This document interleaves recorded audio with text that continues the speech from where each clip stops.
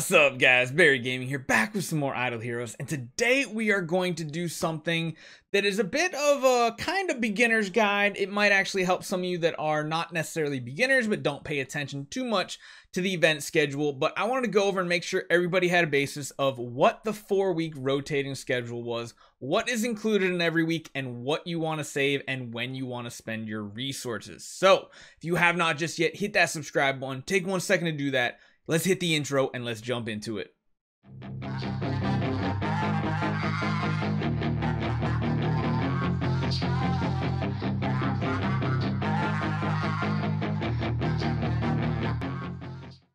So some of you may know, some of you may not, but since Imp's Adventure came out about 7 months ago, 8 months ago at this point, we have not had a single change to our 4-week schedule in that amount of time, about 9 months roughly. This is something very different for Idle Heroes because in the past they would constantly be changing the week schedule and we wouldn't even know until Tuesday what to expect for the next week. So this is a very welcome change. You can definitely plan your resources better. They even give us even more up-to-date information to kind of spoil things to come, like, hey, you know, make sure you save this currency or make sure you save these quests, which is very much appreciated, and it does help us plan ahead. So we are going to jump into the first one. We're going to start off with Imp's Adventure. So as I said, Imp's Adventure is that brand new event that we got right at Easter. Easter was the very first time we had this, and previously Easter was always a profitable event, but now instead we have Imp's Adventure. So this is a week that you need to save multiple different things. Number one being 4,500 gems, because you are able to buy lucky dice, not lucky dice, regular dice in the event. So you can purchase up to 30 of them and it costs 4,500 gems. You want to get those because there's chances to get really great rewards like these here. You can get heroic scrolls, elite 5 stars.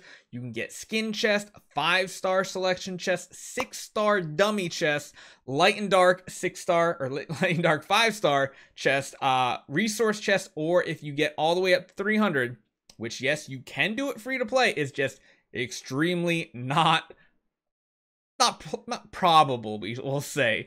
And yeah, you can get 9-star puppets, but this is an amazing event. You can get 100% free to play. Just make sure you're saving up some gems. You can get all these awesome rewards, which is going to make building your heroes easier. Another thing that you can get to help your dice is the shelter event. So much like this right here, we have 6 heroes, 4 of which are from the normal factions. These will give dice and gear. You want to make sure you save up your 4-star shards to make sure you can cash them in for some of these heroes, because usually they're pretty good. In this example, Groot and Penny, great for newer players, mid-game players. Gustin and Nakia, not great, but you really want those dice because those dice are going to be extremely valuable. Last up, we have the first week of Grey Dwarf's Blessing. So this event essentially lets you upgrade your 4-star gear to 5-star, 5-star to 6-star, and 6-star to class-specific gear, which have extra bonuses. So if you are a newer player, typically the only one you will want to do is taking 6-star gear and turning it into a class set that you want, because it does cost a lot of gold and a lot of gems.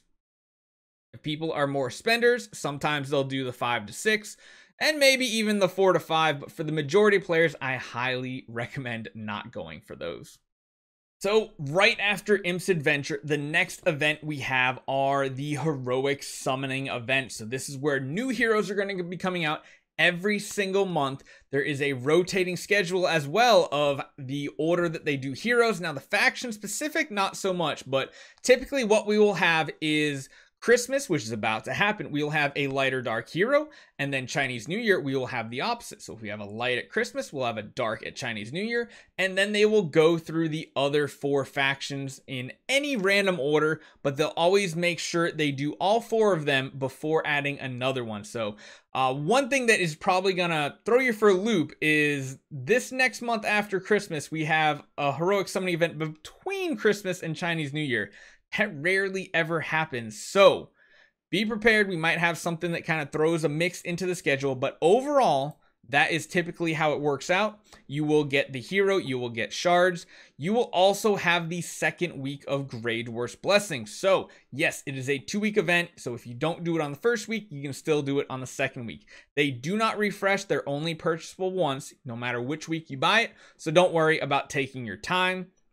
With the summoning event, we have the Palace of Eternity. So by doing heroic summonings, you will get currencies that will help you basically swap newer heroes to the newest hero. So if you, for some reason, use your scrolls on an event and you really don't like the hero, you can always swap to the next one using those currencies.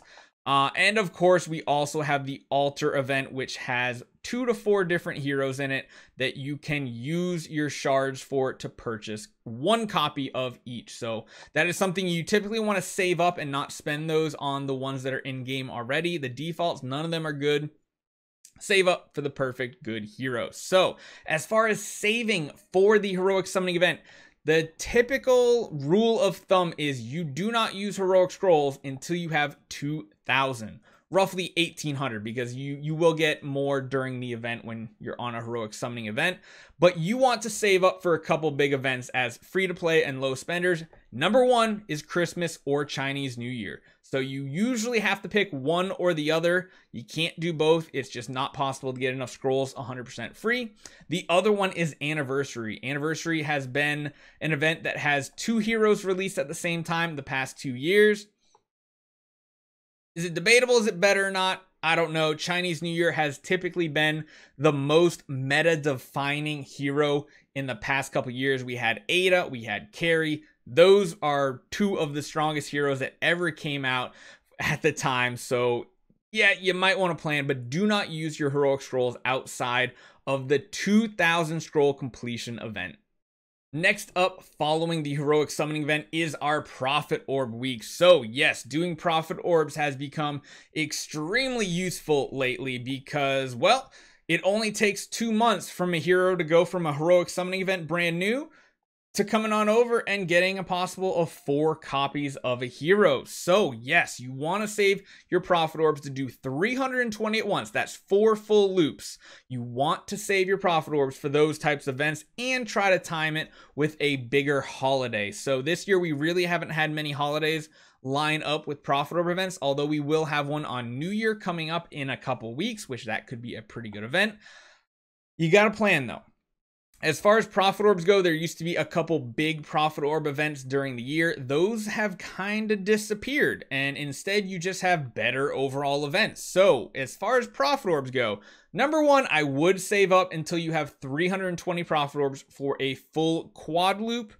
And then at that point, I would wait and find the hero you want. A lot of people in November used them for Tix because Tix was such an amazing meta-defining hero. So that's why people saved up for that one. With the Prophet Orb event, you will also have the Heroic Miracle. This one requires you to pull out 5 stars from Light, Dark, Abyss, Fortress, Forest. What's the last one I missed? Shadow. There we go.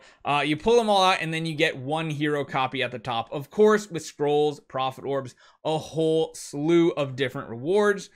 Just make sure you save up 2 Light and Dark 5 stars in your bag so you can pull them out and guarantee that you get whoever the hero copy is, because it's usually a pretty good copy.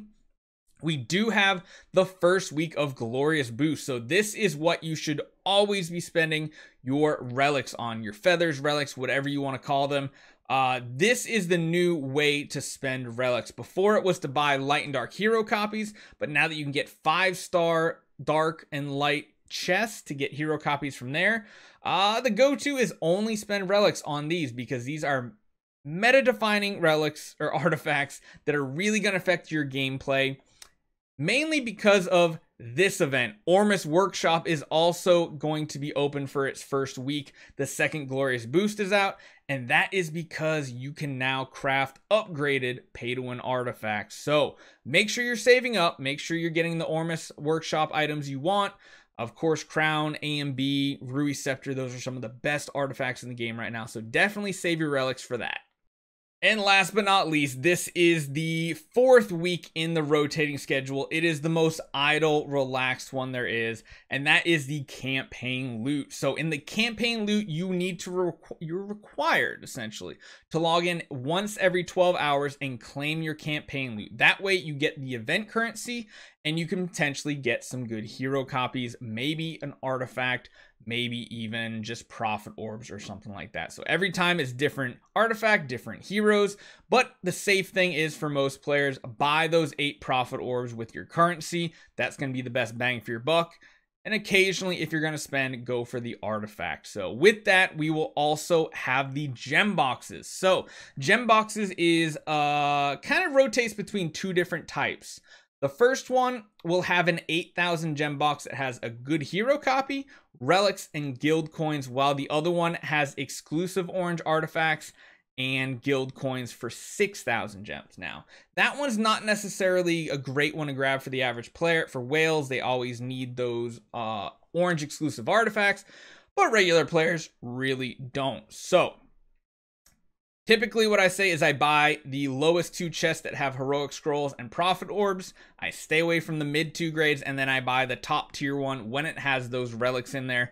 That is going to be the best bet for low and free to play players. With that, we also have the Wishing Fountain event. So in that event, you are going to use your coins to get currencies and then also get some prophet orbs, a few relics, and then a very low tier 5-star hero. It's never worth saving for a certain 5-star hero because they're never good ones you want to build. They're borderline usable essentially. So what I tell people to do is make sure you save up 4 completions worth of coins. You can see how many you need here for each event. I think it's 300 per loop. So if you're free to play, you need 1,200. If you are VIP 3 or higher, you need 960 coins.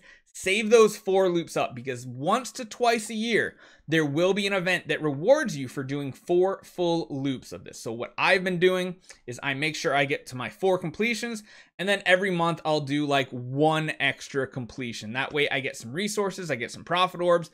It works out good, and I can still get back to those 4 completions by the next Wishing Fountain event. And lastly, we have week 2 of Glorious Boost and the Ormus Workshop. So overall, that is pretty good. Not a bad week. It's definitely more of an idle week where there's not much interaction, but that's not too bad. So hopefully this helped you out kind of plan out a little bit better and realize what the schedule is in Idle Heroes. We're going to try to do a lot more beginner-oriented videos.